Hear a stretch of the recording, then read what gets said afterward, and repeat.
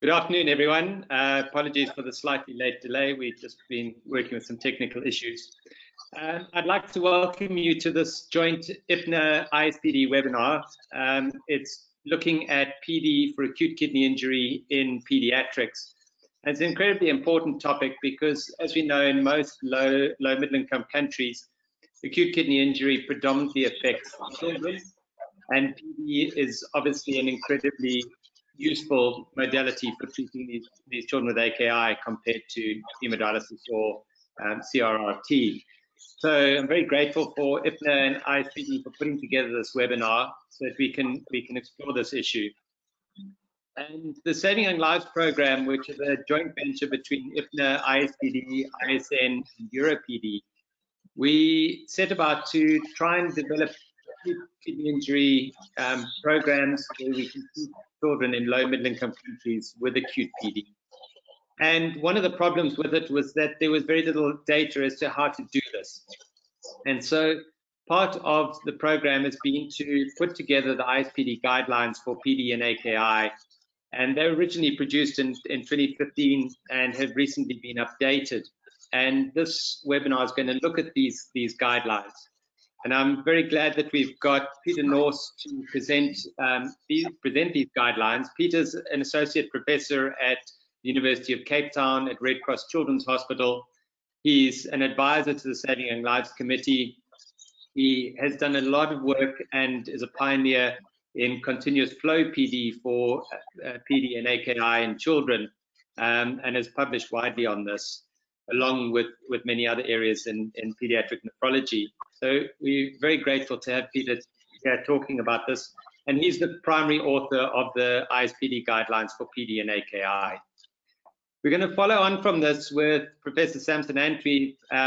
Samson is a professor at the Kwame Nkrumah University in Kumasi in Ghana. He's also he's the head of the Department of Pediatric Nephrology, but also the Vice Dean of the School of Medicine. He's a co-chair of the AFRAN PD Committee for the African Association of Nephrology. And Samson's done a huge amount of work setting up PD and AKI service in Kumasi, but also showing us how you can save a number of lives, but also teach others how to do it. And so Samson's going to speak after Peter and show us how we can put this all into practice. Following on from this, we're going to have a Q&A session, which, as you know, often are the most important parts of these webinars. We'll have 20 minutes for questions, so please can I ask you to put your questions into the question box on the right-hand side, you'll see on the control panel. If you're unable to find that, you can also put them in the chat function, and I'll put those questions to our two speakers. Without further ado, I'd like to call on Peter to give us the first talk on the ISPD guidelines for PD and AKI. Thank you, Brett. So I work at Red Cross Children's Hospital in Cape Town, and we do up to about 30, in the old days, about 40 acute PDs a year. We have a PD first policy, so most of our acute dialysis is done with PD. So the question is PD still a popular modality in children in the rest of the world? Well, this was a survey, international survey on pediatric dialysis modalities done by Rupesh Raina a few years ago, and this is looking mainly at centers in North America, about 200 centers in North America and Asia. And what they found in this survey is that, surprisingly, not surprisingly, PD is very popular in developing countries, especially in infants. You can see 68% in infants, but in developed countries, and this is in North America, only 5.7% of patients, infants, were treated with PD. Surprisingly, what the most common modality in North American countries was HC, which is 72% of the patients. In the older age groups, which is kind of even with HC and PD being kind of sort of equal. And PD was available in 100% of all the centers, so the developing countries. And HC was most used in the older age group, even in the developing low-income countries. In contrast to this was a survey done and published last year, in 2019, of 35 countries in Europe, and it was a survey looking at dialysis use in acute kidney injury. And I think you can't see my pound, there we go. And so what you can see here is that in Europe, at least, the PD and CRT were equally used, with HD being less used. And this was in about 900 pediatric patients. So still popular in Europe and not so much in North America. And this is a systematic review of studies that were done in African countries, in sub-Saharan Africa. And you can see from this that the most used modality in pediatrics in this later era, even though less than before, was 77%. So mainly used in African countries as well, in children. So PD is a suitable modality for AKIs. There's a long track record. The records going back right down to 1949. It's less technologically demanding and cheaper. It's been shown to be safe in cardiovascular instability, and you can institute it rapidly at the bedside with catheters. It's also very suitable in small babies where central access is difficult, like especially very low birth weight babies. It's often the preferred modality in post-cardiac surgery, even in high-income countries. If you've got coagulation problems, it's very useful because you're not having to access big veins to get access. And it's quite useful if you really want to restrict that baby's fluid intake, but you worry about the glucose. You obviously get glucose in the belly, so this is quite a useful modality for that. So one thing in pediatrics is you remember that we've got a much better dialyzer in children than we have in adults. And this is because of the increased peritoneal surface area relative to body weight. So in infants, it's almost double that of adults. And also there's an increased capillary density in children, especially under 1 year of age. So we've got a better dialyzer in children than adults. So what about outcome modality? So the problem with outcome modality studies is that, first of all, there was no standardized AKI definition until quite recently. And the indication to prescribe a modality often depend on local expertise, availability, and clinical safety of the patient. And often there's changing modalities in the same patient. And prospectively, there's a paucity of patients, and there's an ethical issues with randomized control studies. So if you look around the world, this is the survival of peritoneal dialysis or mortality from around the world. You can see it varies from 20% in Denmark to 56%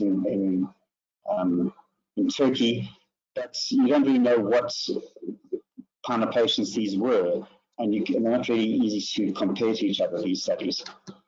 If you look at survival of CRT, so this is from the CRT registry, which was closed in 2005, and you can see that over the years, the survival also hasn't changed. It's still the survival is 56%, so similar to what we saw in the PD studies. It does vary between sort of subgroups in this database, with patients with liver transplant doing well, and the smaller patients also doing less well than the older patients. But still, that doesn't really tell us much. In the few studies where there's actually been a comparison, these are all retrospective studies, and actually, interestingly enough, you can see that in the study by Bunchman and Krauser, the modality that had the highest survival was actually hemodialysis. But in the discussion on these studies, it's been said that these patients were actually the less sick patients. The patients getting CRT and PD were often on inotropes and were much sicker than the patients getting HD, which explains the lower mortality in the HD patients. So the problem with retrospective studies comparing different modalities are that they're affected by the choice of the modality according to the severity of the illness and the characteristics of the patient. So very hard to compare one modality to other. This is quite an interesting study, came from India, with 136 children, a retrospective study comparing hemodialysis to peritoneal dialysis and acute kidney injury. And what you can see here is that the risk of death was 75% higher in the hemodialysis patients, so opposite to what other studies we saw. And this was after multivariate analysis. But what was found in the study was that most of the deaths in hemodialysis occurred shortly after HC or actually during HC, and there were multiple episodes of hypertension. So what this says to me is that, because I know many of my African colleagues, they have adult hemodialysis equipment, but not pediatric hemodialysis equipment, and because of the large extracorporeal blood volumes and the high dialysis rate, the patients are very unstable. So I think what this teaches me that in places where you haven't got pediatric equipment for CRRT or HC, it's better to do PD. If you look at the adult data, all the randomized controlled trials and systematic review, basically there's no difference between mortality in adults between PD and hemodialysis or CRRT. So in summary, peritoneal dialysis is a suitable renal replacement therapy modality for treatment of children with acute kidney injury. But the dialysis modality, the choice of modality is based on local expertise, available resources, and the patient's clinical status. So what about peritoneal access? So these are in the guidelines. We still believe that the surgically placed Tinkoff is probably the best option. Tinkoff placed in theatre by a surgeon. And this can be placed by an open surgical technique or laparoscopic technique or placed by the cardiac surgeon during cardiac surgery. And these are all equally effective. The problem with this is that this has a cost to it. In low-income countries, this is a problem, and also access to theatre time, which is probably even more of a problem.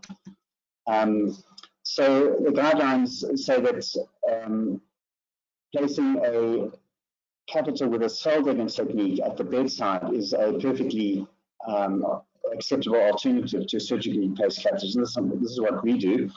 So these catheters can be either these Cook catheters, which are soft catheters placed with a cell-digging technique. These multi-purpose Cook catheters are becoming more and more popular, and this is what we use at Red Cross Hospital now. They come in a number of sizes, 5 or 6, which you can use in birth weight babies or neonates, and the 8.5 and older, and even bigger children, we can use 10 and 12 French catheters. Another alternative is to place a Tinkoff catheter at the bedside using a peel-away sheath technology. And so this can be done, some of my colleagues actually still tunnel these, but it's really hard to tunnel them in small babies. Or you can just place a Tinkoff without a tunneling. And that's what we use. So we often use these bedside catheters, and we can get dialysis up and going within 20 minutes in our ICU. And you can imagine this is far more preferable for waiting for hours for a surgeon to take a child to theatre and to finally get the catheter going, especially when you have a high potassium. One thing that's giving PD a bad name in acute dialysis is peritonitis. And this is one of our fellows inserting a catheter at the bedside. And as you can see, she's donned up in full theatre garb. And I think this is extremely important to actually treat, even if you're putting the catheter up in the ICU, you need to get dressed up as if you are in theatre. We also recommend getting antibiotic prophylaxis at 60 minutes before inserting the catheter. And the choice of antibiotics mainly needs to cover gram-positive organisms, although some people would like to cover gram-negative organisms as well, because of bowel perforation possibly. So these rigid catheters have been given a grade of minimum standard. Minimum standard is because these guidelines are also written from low-income countries, we have this minimal standard, which is when other modalities are not available, but we still feel that this is worth using to save lives when other modalities are not available. So these type of rigid catheters are used a lot in Asian countries, but they're not recommended unless you haven't got other catheters available, because they've been shown to have a high leak frequency, high peritonitis rates, and they cause viscous damage. And they definitely shouldn't be kept in for longer than 2 to 3 days. But they certainly save lives, and if that's all you've got, that's what you should use.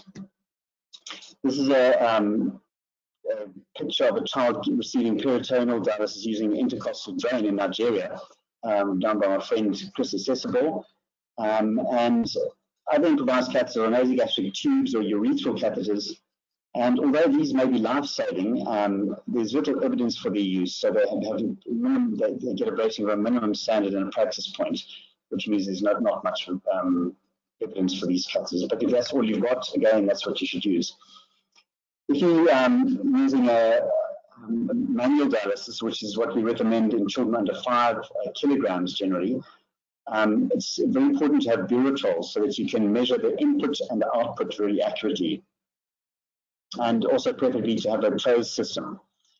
There's a number of commercial systems. This is a PDP system, which by Fresenius, which is what we use. There's also a Baxter system and a daily Natay system, which is in America, which I haven't used, but that is apparently more procedural for slightly older children. Before we had this PDP system, we used to actually improvise and do our dialysis using a system similar to this, where we used to use improvised fluid. We used to have a 3-way tap using giving sets, IV giving sets, and then a makeshift collection bag. And we used to use these this combination of things to sort of improvise. And we used this for many years very successfully. So if you haven't got those systems, you can actually use this tool. What about automated systems? Although it's certainly less intensive for the nursing, they do come with a cost problem, and the dead space can be a problem. So we don't recommend that you use automated systems if you're having a full volume of less than 100 mils. So the prescription is the same as in manual, and the options are really the home choice of the Fresenius system. What about fluids? So fluids, all the commercially available fluids are available and are suitable for acute peritoneal dialysis. There aren't specific fluids for acute peritoneal dialysis. There might be an argument for making a specific fluids for them, but they aren't available yet. Lactate-based fluids can be used very effectively. In children where there is liver dysfunction or non-correcting acidosis or hemodynamic instability, there's an argument for using bicarbonate-based fluid because the liver cannot convert the lactate into bicarbonate. So that's been given a 1D recommendation. We generally add potassium to the bags once the potassium is below 4 millimoles per litre. And if you're not able to measure the electrolytes, then we recommend that you actually just generally add potassium to the bags after 12 hours of doing dialysis, and you add 4 millimoles per litre. Other additives are heparin, which we put in standard for every patient. Some people only put that in for once if you have fibrin problems. And if the child is hyponatremic, we actually add, and this is in the discussion in the guidelines, is to add sodium up to within 15 millimoles of the blood sodium, and this is not in order not to bring the sodium down too quickly. This is just to show you that if you're in a place where, and I know many places in Africa cannot get hold of commercially available peritoneal dialysis fluids. So in the top 3 rows are commonly available IV solutions, and you can see compared to the bottom 3 rows, the constituents of these fluids are very similar to commercially available dialysis fluids. And if you in the guidelines, there are recipes in how to convert. So basically, you just need to add a certain amount of glucose to these fluids, and you can make a perfectly adequate dialysis fluid, which we also use for many years. And the prescription of PD in acute PD in children, we usually use a full volume of 10 to 20 mils per kilogram.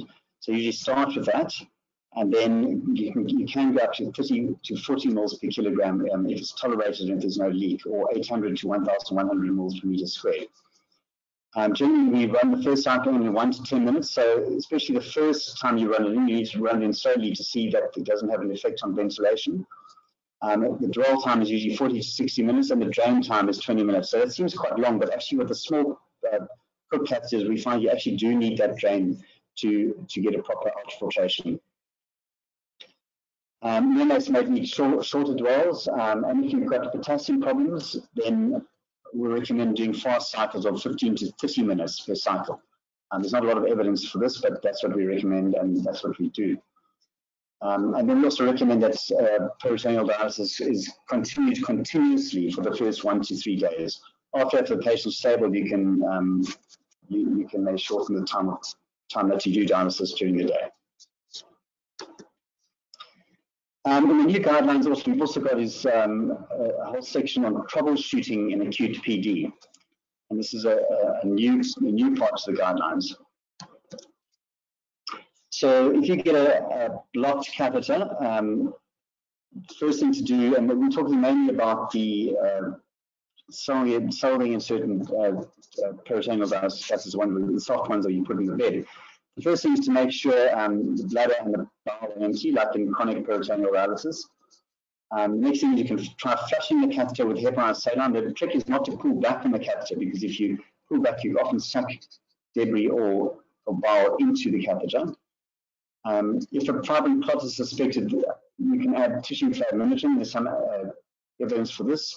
So you can add TPA in a mixture of 1 milligram per ml. 1 milligram per ml, and you can inject the volume of the catheter into the patient and leave it for an hour and then take it out. The other option is that you might have just to replace the catheter over a guide wire in the same position or insert a new catheter in a different position. Generally speaking, we can manage this problem quite well. What happens if you get a pericatheter leak? The first thing is to reduce the full volumes if it's possible. Then you can consider time off peritoneal dialysis. In other words, less than 24 hours. You can, in addition to a reduction in the full volume. I don't find this very effective and also not very suitable, because most of the time the patients actually need dialysis, so you don't want to do that. The other option is that you replace the catheter over the guide wire in the same position with a large gauge catheter. So this is where these multi-purpose Cook catheters that I showed you earlier, where they come in a whole lot of different gauges, are coming quite useful, because you can then say replace a 6 French with an 8 French or 10 French if you're using an 8 French. And another option, this has been shown in chronic peritoneal dialysis, but also in acute peritoneal dialysis, is to actually infuse fibrin glue between the catheter and the tunnel wall. And we've used this a number of times successfully to stop a leak. And if this doesn't work, then you may need to insert a new catheter in a different position. So what happens if you've got low filtration? First thing is to rule out access issues or peritoneal leak. The next thing what you can do is increase the glucose concentration from 1 to 2 to 4%. May increase the exchange frequency by reducing the dwell time by plus minus 25%. And if you can try and reduce the fill and drainage time depending on how well the catheter is flowing. And then also, if that's not working, you might try increasing the fill volumes to 30 to 40 mils per kilogram, or 800 to 1,100 mils per meter squared. And another thing to try is to try a continuous flow peritoneal dialysis.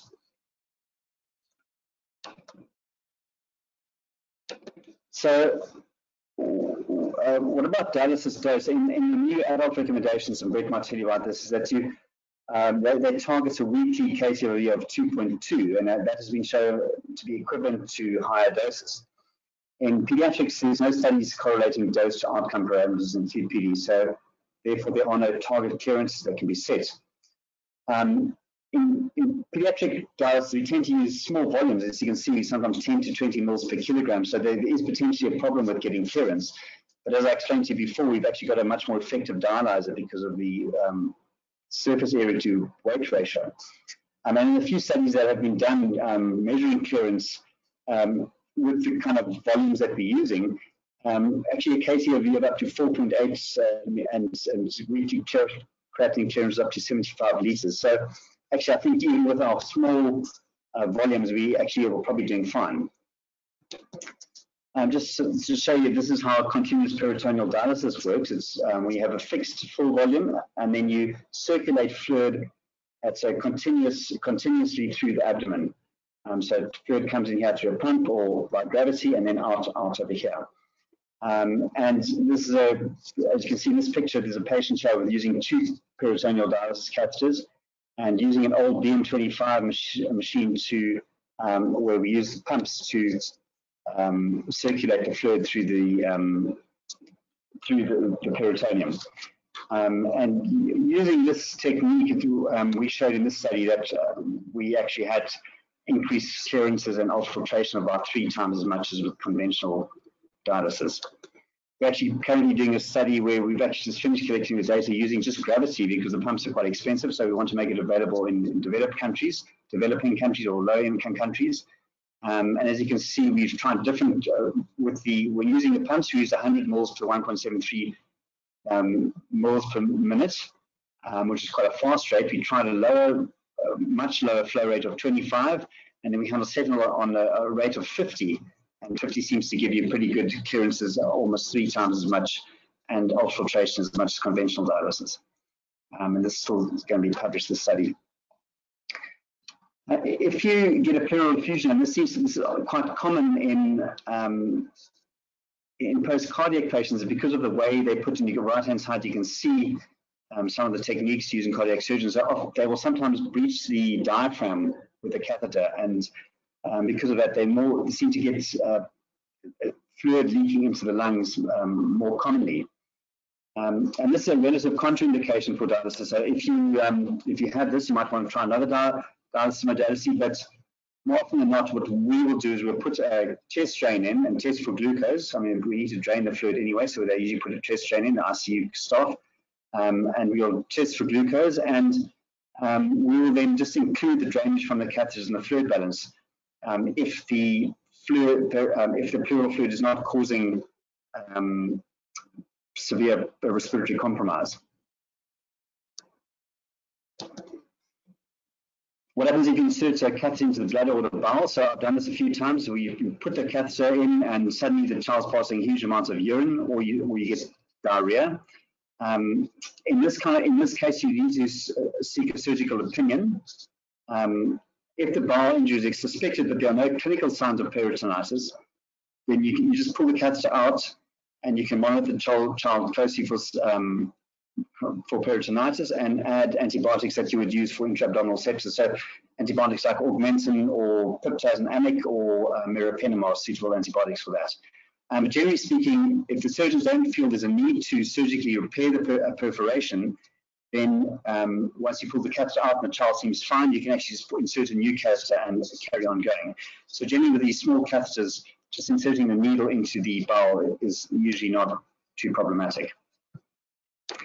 Peritonitis rates vary widely in different studies, from about 4 to 80%. And there's no specific guidelines for acute PD, so these are managed as per the chronic PD guidelines. Just remember that peritonitis may be masked by the patient's overall illness, especially on sedation and on a ventilator. So it's quite a good idea to do a leukocyte count every 1 to 3 days. And there's actually some evidence to show that you can use leukocyte esterase dipsticks daily.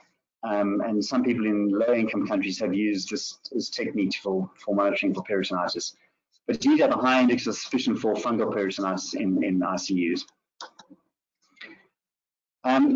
So what about intra-abdominal pressure? Well, most PICU recommendations are that intra-abdominal pressure should be measured in patients who have risk for abdominal compartment syndrome. And one of the risk factors they cite is using peritoneal dialysis, and this comes from the Abdominal Compartment Society. Didn't really know there was such a thing, but there is. And the definition of intra-abdominal pressure is a pressure of 14 centimeters of water or more. And this can be measured either directly through with a manometer through the PD catheter, or it can be measured through a bladder transducer, which you can connect to the CDP transducer on the monitor. And this is quite useful. I find very useful. So I usually will infuse 10 mils per kilogram of fluid and then actually measure the intraperitoneal pressure before I infuse the next 10 mils per kilogram.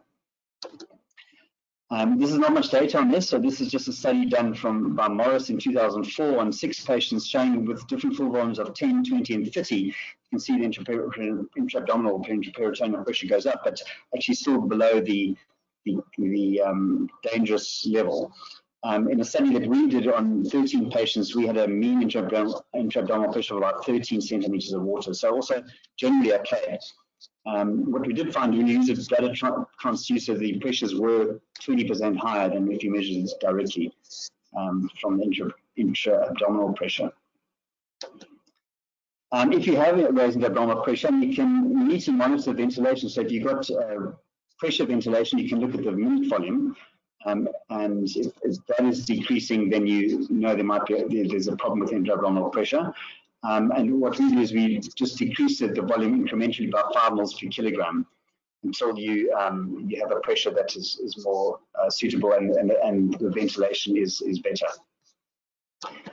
And we also position the patient up in the 30 degrees head up position if you have this complication as well. And if you have hyperglycemia, which is a glucose of more than 20 millimoles per liter, the thing is to try and reduce the concentration in the PD, but that's not always possible. But if that's not working or not possible, then we will usually start an insulin infusion of 0.05 international units per kilogram per hour. We also formulas for adding insulin to the PD gag, so you can look at these in the guidelines. Remember that if you're doing peritoneal dialysis, you actually lose protein. And these are actually the amounts of protein that are lost in chronic peritoneal dialysis, and they're included in the AKI pediatric nutrition guidelines. And for PD, you can use anything from 0.1 to 0.3 kilograms per kilogram per day, and this should probably be replaced in the child's diet. Actually, with acute PD, you probably lose a bit more than this, actually. In low birth rate and very low birth rate infants are suited to PD because most of the time you cannot get catheters big enough to do CRRC in these patients or HD. The prescriptions are a bit uncertain. This is a recent article by Bergmeyer where they actually gave some data on low birth rate infants and also summarized the data. And there's not a lot of data. There's only like 13 low birth weights and 50 extreme low birth weights infants altogether. But in these, it seemed like the most of the time the cook catheters are used, multi-purpose cook catheters and other cook PD catheters. Sometimes 10-cup catheters and drainage tubes were used. Vascular catheters with manually made side holes were used, and umbilical catheters. The fill volumes and dwell times used were actually similar to what we recommend for older children. But the comment in this article is that probably lower fill volumes and dwell times may be better. So there's definitely need for further research in this group of patients. And that's it. Thank you very much. I'd like to thank my colleagues at Red Cross Hospital. Thank you very much. Thanks very much, Pete, for a fantastic talk. Very practical, and I think that's what's great about the guidelines. And I urge you all to look at the guidelines. They're freely available through the ISPD website and through Peritoneal Dialysis International. But they're practical and can be used by anyone from a low-income country to a high-income country. So thanks very much for that, Pete. We're going to move on now to Samson, who's going to tell us how he set up his program in Ghana and the trials and tribulations really of setting up an acute PD program and how many lives he's saved. So thanks, Samson. Okay.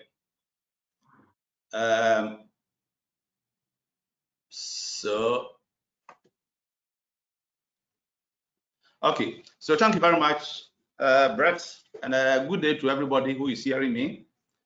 So my job this evening is just to share with you how I set up my peritoneal dialysis for acute kidney injury in Ghana. I have no financial interest in any of the companies that will be mentioned in this presentation. Can I move on?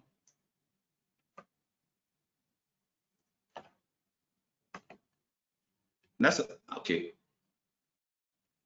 Okay. So Ghana is an emerging economy in West Africa with close to 30.8 million people. Until recently, the country was divided into 10 administrative regions, but now that has increased into 16. And a typical tropical country, malaria is very endemic in Ghana. And despite our number, over 30 million, we have only 11 adult nephrologists and 4 pediatric nephrologists. So that is a very big challenge we have. And on the screen, I'm just showing you the 4 pediatric nephrologists. 2 are in Kumasi, where I work, that's in the central part of Ghana, Aroad. The other 2 are in the capital, Accra. So it tells you that there are a lot of areas in the country that are not covered. So I'm a beneficiary of IPNIA fellowship. I trained in Red Cross, where Peter is working. Peter was one of my teachers, and Amakela Menyon. And I returned back to Ghana in 2009. Now, before my return, there was no previous PD services for children. Definitely not in Kumasi. I hear that Dr. Jomoa Adu had done some PD in Accra for adults before, but not in children. And so when I was returning from my training, and I came, I think Red Cross generously gave me 2 PD catheters to come along with. But these were to be used to actually advocate for their purchase. So not meant actually to be used. Because commonly when you want to order this, they want you to show them a copy of what you have. And so that was what I was doing when I came. No PD solutions available in the country then. Sorry, next slide. Next slide, the slide is not moving. Samson, you are in charge of the presentation. I cannot do that. Yes, I'm trying to move it, but it's not going. Just try your arrow. Okay, fine. So, typical of when you go for training and return in a developing country like Africa, you have a lot of challenge because what you are coming to do has never been established. And so you face some frustration. So when I came, I had to write a detailed training report to the hospital chief executive. And when I came the year after, I established that pediatric renal unit. So I wrote a lot of protocols, guidelines, and I put a renal team together, had 4 nurses at that time. And I started operating pediatric renal clinic. And I managed to convince the hospital to send 2 of my nurses for training in South Africa. They're all back and part of my team. So that was 2010. But just writing protocols, I haven't gotten any solutions, any other consumables to start PD. But after I watched a couple of children die from AKI, I became frustrated. I said, no, something must be done. So in 2010, I had a 1-year-old child who had HUS. And I thought of, why not try and do improvised catheter for this child? And so I use the item that I display here. This is a chest stroker that I use. And then use a burette, as was mentioned by Peter, and a formula that Red Cross gave to me that you can mix saline with dextrose, add bicarbonate to it to prepare PD solution. So I use this improvised catheter, self-instituted the PD solutions, and I perform PD for that child. This is the constitution that was made, and this is based upon a formula that Red Cross had written. So to prepare a bicarbonate solution of 22.5%, use dextrose, normal saline, put bicarbonate into it, calcium gluconate, and hypertonic saline, and then I was good to go to make 1 liter dialysis solution. So that was done in 2010. And I remember I've said that PD had never been done before. And so when I mentioned to people that I was going to do PD, there was a lot of excitement and news was going around that Dr. MG is going to do peritoneal dialysis, because I've only read about it in the books. So that is me trying to increase the pulse holes in the chest trocar. This is in the ICU setting. That was the child, and that was my self-instituted solutions I made in an empty infusion bag, and that was the child there. And so we did that PD. That PD ran successfully for 31 days, and the child biochemistry actually improved markedly, even though on day 31 the urine output was still low, less than 10 mL per day. The pre-dialysis urea was 40 millimole, creatinine was 895, pH was 7.2, serum bicarbonate 8.1, and base excess of -19. On the 31 on PD, urea has come to 14, creatinine reduced to 133, pH normalized 7.4, serum bicarbonate 19.4, and base excess -4.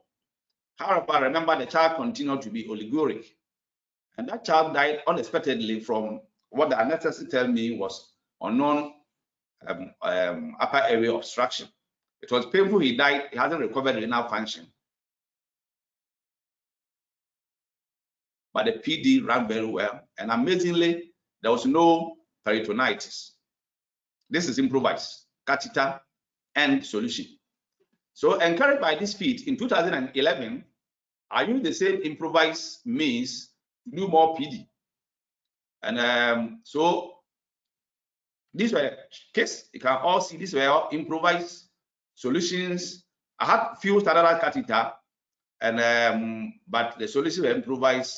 And these 4 that I did the PD on, they all recovered renal function and they survived.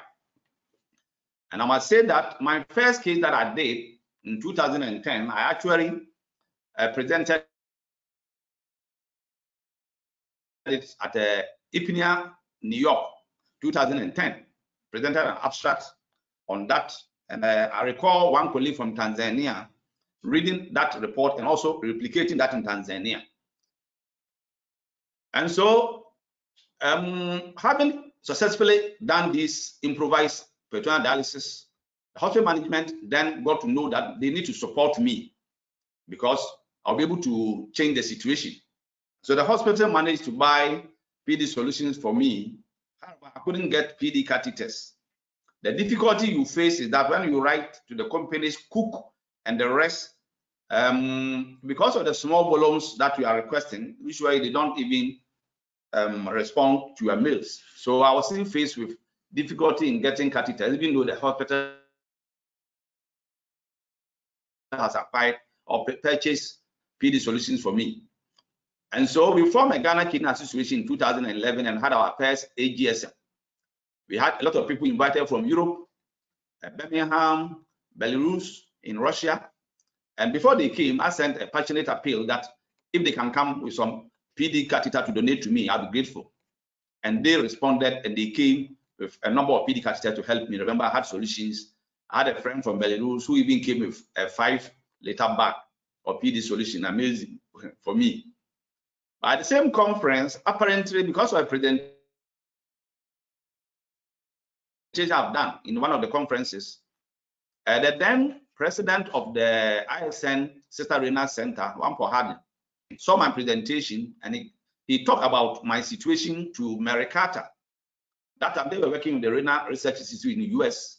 They have formed an NGO called Sustainable Kidney Care Foundation. So they came down to Ghana to look at my sites and they look at my potential. And when they came, took them to the CEO of my hospital, they signed MOU 2 years with my hospital to supply me with PD solutions and catheters. That was the MOU that was signed then. And this is the generosity of Sustainable Kidney Care Foundation.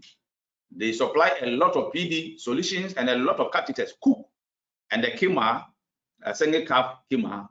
So I was good to go, having been equipped with these consumables. But like their name indicates, Sustainable Kidney Care Foundation, when they signed the MOU, they were supplying these consumables to me for free for 2 years, but I was supposed to track the money so that after they pull off, I'll be able to use the money to continue the process. And that is very important for anybody who wants to set up a dialysis solution. And so that exactly I did. I was tracking all the PDs I did. And of course, all the PDs we did were manual. You see, this is the closed system that Peter talked about.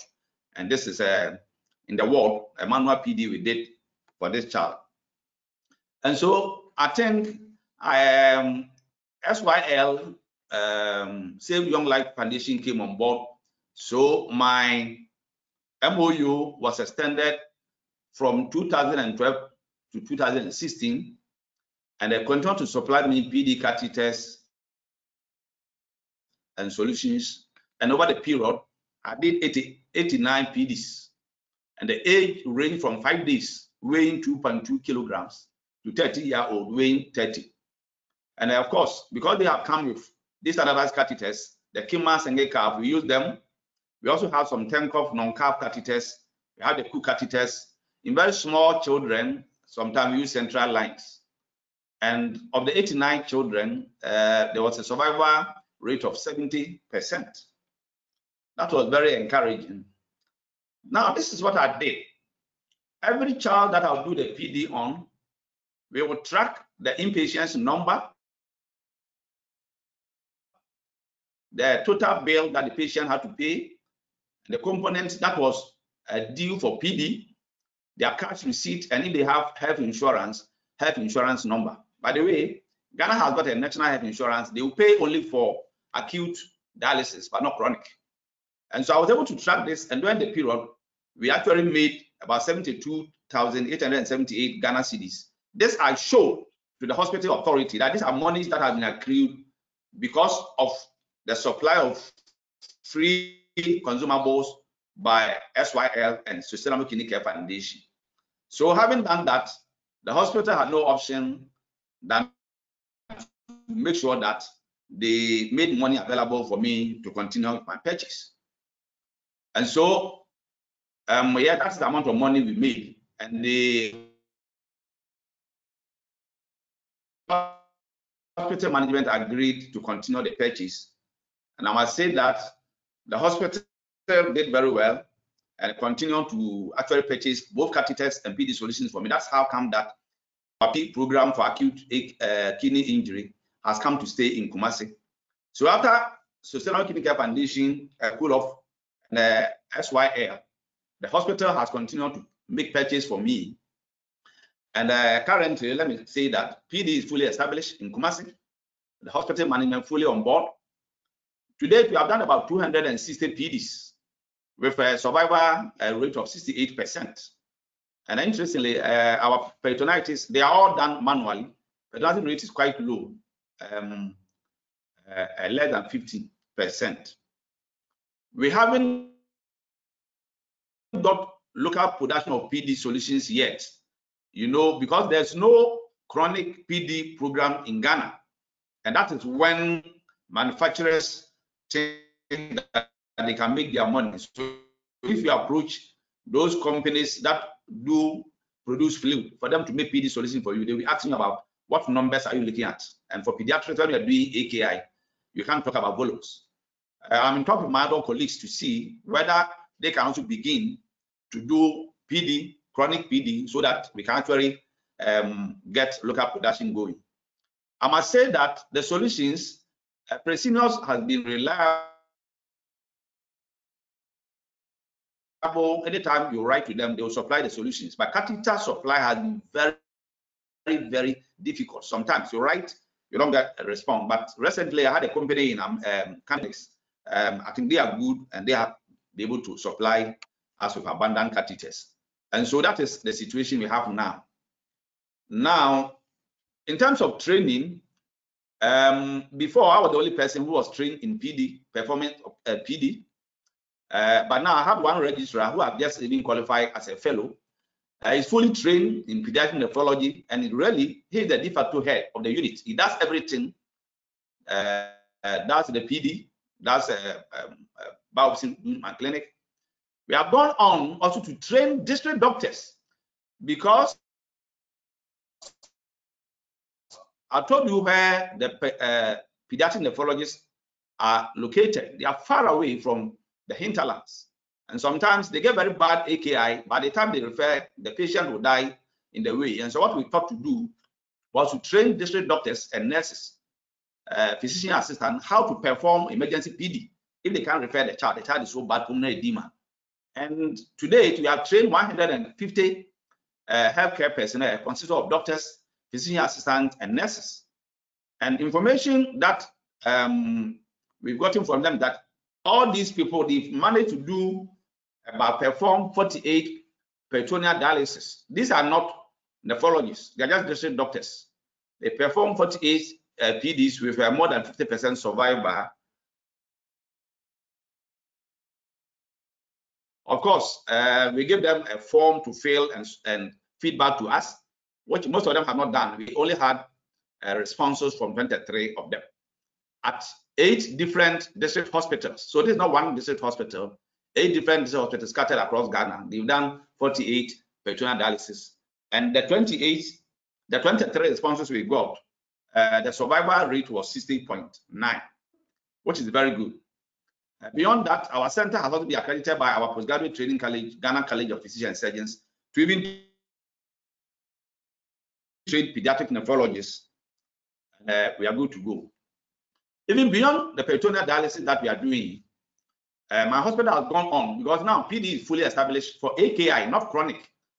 They've gone ahead to purchase a hemodialysis machine for us. So we've established hemodialysis unit. The plan is to get chronic hemodialysis program on board. However, affordability is a major issue, because chronic PD is not covered by insurance, and most people cannot afford that. And so we have formed a parents association, and we have gone ahead to actually contact an organization and form a foundation we call Children's Dialysis and Kidney Transplant Foundation, hoping that we can just appeal to philanthropists and NGOs to donate money to this association, so that we can actually establish chronic PD for children, like chronic hemodialysis. And recently we have been awarded IPNA Sister Renal Center, a program with St. John in Bangalore, India. We are hoping that they are going to help us lead our hands to achieve this chronic renal therapy that we want to do. So the take-home message is that when you go for training and camp, you may have nothing to hold on to, but you must be passionate in what you want to do, what you can do, persevere in it, tell your stories, let people hear. If you get a least opportunity, tell your stories, and people will come into your aid. And when you have been supported, you must demonstrate profitability to the managers, because the managers of our health institutions, if it is not profitable, they are not interested. And so you must demonstrate that you will be able to recoup the money that they've used to do the purchase for you. And documentation is so important. That has been one of our major anchors. You need to document everything you have, the cases you see, their survivors, and other things like that. So that is my pediatric renal team, myself there, and the other doctor, registrar, who has been trained and actually leading the charge when I'm not there. Another doctor who is going to join in January as a trainee, and then my nursing team that I have. So that is the story I have. I want to acknowledge my hospital management for their support. I want to acknowledge Mary Carter and John Caligari of the Sudan Kidney Care Foundation and SYL. They supported me, and of course, Prof. McCullough for being my teacher and also supporting me throughout this journey. Thank you very much.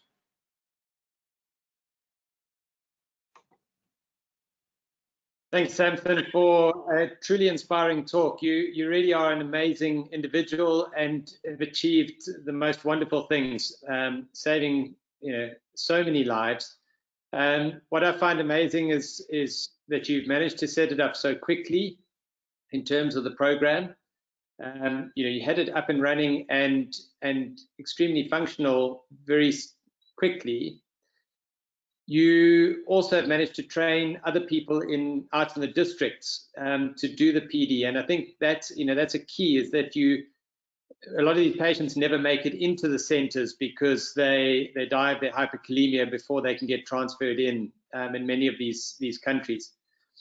Won't you just tell us how do you go about training those fellows or doctors out in the community hospitals to do acute PD and how to put the catheters in?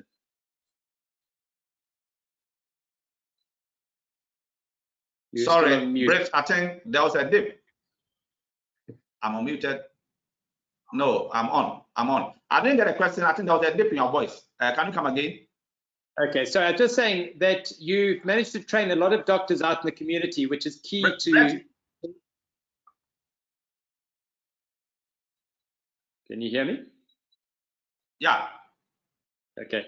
So just to ask you about training the doctors out in the community. I can hear you, yeah. How do you go about that? How do you teach them how to put the catheters in, and how have you gone about training them in acute PD? Yeah, thank you very much. Unfortunately, some of our trainees, we had these standard catheters with their insertion kit. And you see, it's very easy to teach anybody to do that. But we didn't have many of them. And so after the training, we give few to them. And when they've exhausted it, they haven't got any. But you see, in the district hospital, they do laparotomies. These are doctors who are generals, but they do surgery. They do laparotomies. And so teaching them to do a mini lap and place any catheter they have. Some use NG tube, some use Foley's catheter. It is easy for them to do that for them. And so all we teach them is how to make the mixes, the fluid, maintaining sepsis, the exchanges, and all the things to look for. Most often when they do it, they are always in touch with us. If they have any difficulty, they actually run almost 24 hours consultation with us. If they have difficulty, we teach them, do this, do that, do that. So most of them, if they haven't got the standard catheter that we pass by the setting up technique, then they use any catheter they have by a mini lab, which they are able to do because they do all kind of laparotomies in the district. And so they put it in there. Remember, this is acute.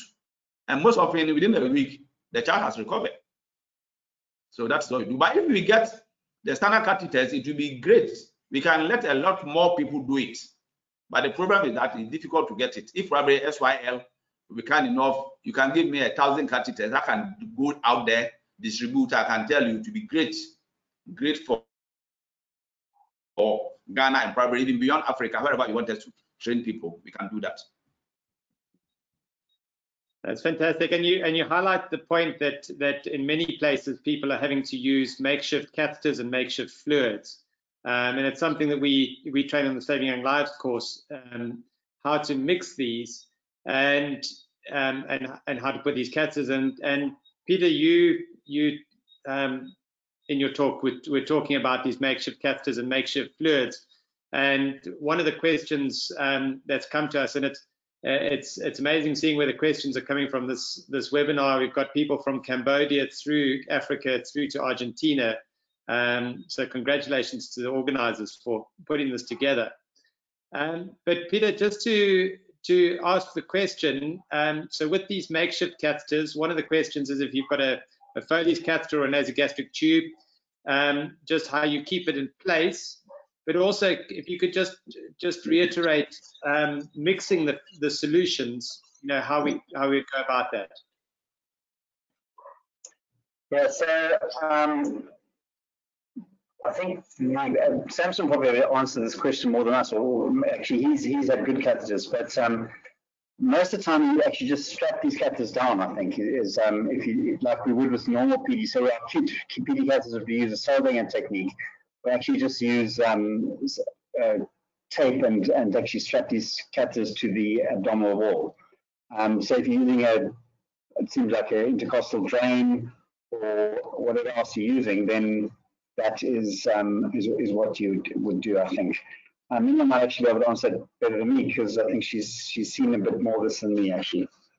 Yeah, so I'm just going to introduce Minion because she's come on. She's labelled as Brett Cullis, but that's Professor Minion McCulloch from Cape Town. She's head of the pediatric nephrology department at the University of Cape Town. I think she's known by all of you in pediatrics throughout the world. She's done a huge amount of teaching and training, but also done a huge amount of pediatric AKI, and she is on the Saving Young Lives Steering Committee and a huge member of it, training people around the world. So Mignon, you've got a lot of experience. What do you think? Thank you very much, Brett. I should be so lucky to be Brett Cullis, so I aspire to being that. Thank you for that introduction. I just want to say, firstly, I think we need to be warriors and advocates, and Samson has definitely shown that. You need to tell your medical managers and your hospital administration that money needs to be spent on AKI. And I see building up a charity is definitely the way to go because there is money in most countries. So building a charity to try and get money for catheters is great. With Bashir at Mani, we recently ran a AKI workshop at the Kenyan Renal Society meeting. And it seems that adult central lines are easier to come by than soft catheters. And those are put in by Seldinger technique. And you have two ports. You have an in and an out port, and you can actually just switch them to the abdominal wall after you put them in by Seldinger technique. So I think where people can't get Cook catheters or they can't get peel away Tinkoffs, if you use a big adult central line, so a 12 or a 14, you can put that into the abdomen and use that as a PD catheter. And for some strange reason, there seems to be a lot of adult central lines and not other kinds of catheters. So that's just a little tip.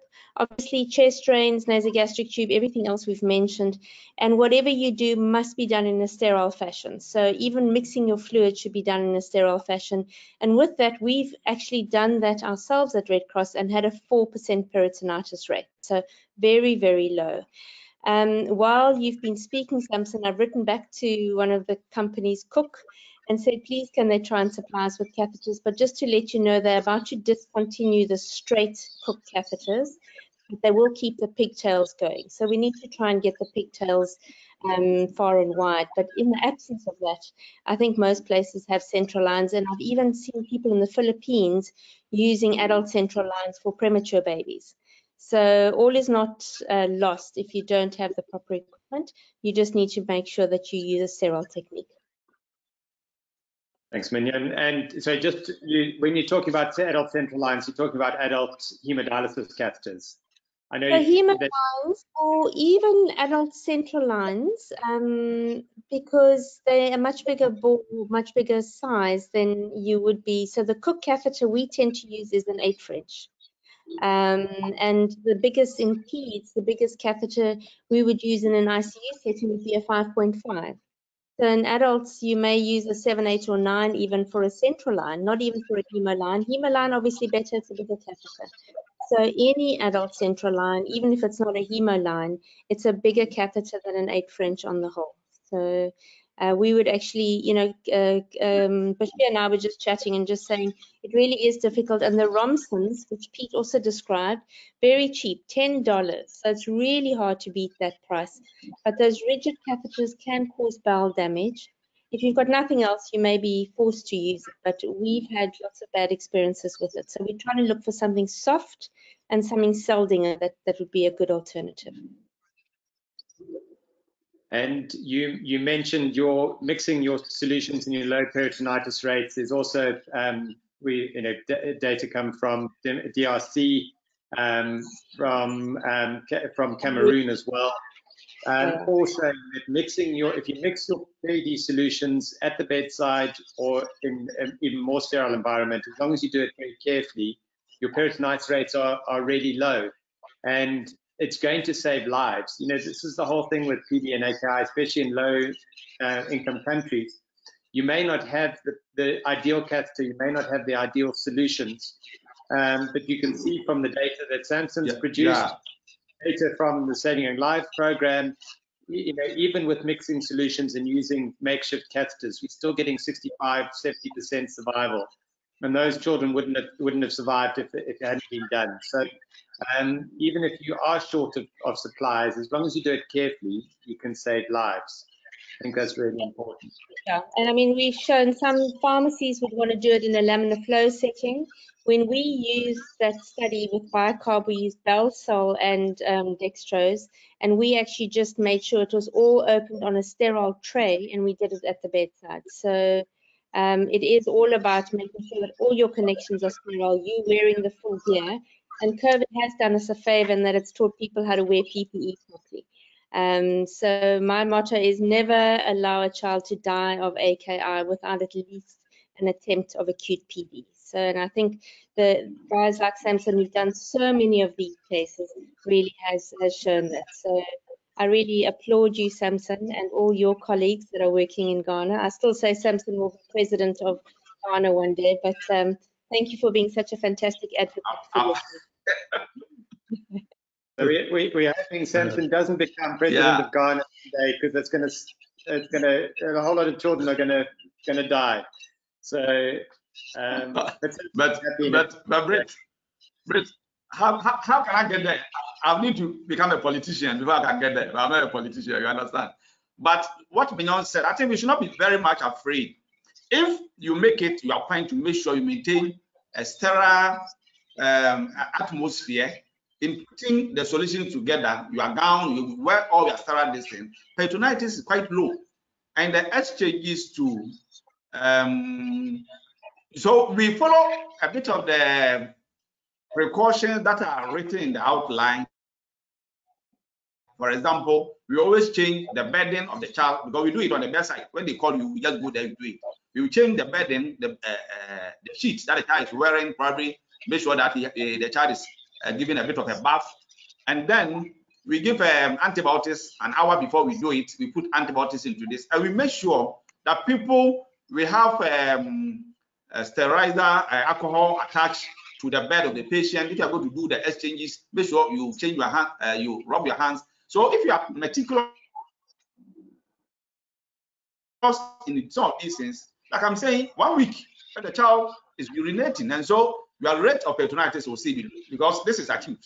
It's not like a chronic I'm going to do for a month. And some of the challenges we face, if you use improvised catheters, it will secure it in place. And actually, in some instances, we've had the catheters falling off. But most often, when the child comes and he's so sick, acidotic, he's not moving, and then the catheter will be in place. By the time they are kicking and the catheter falls off, the urine is coming. You have this kind of experience. The urine has started coming, and so you save the child.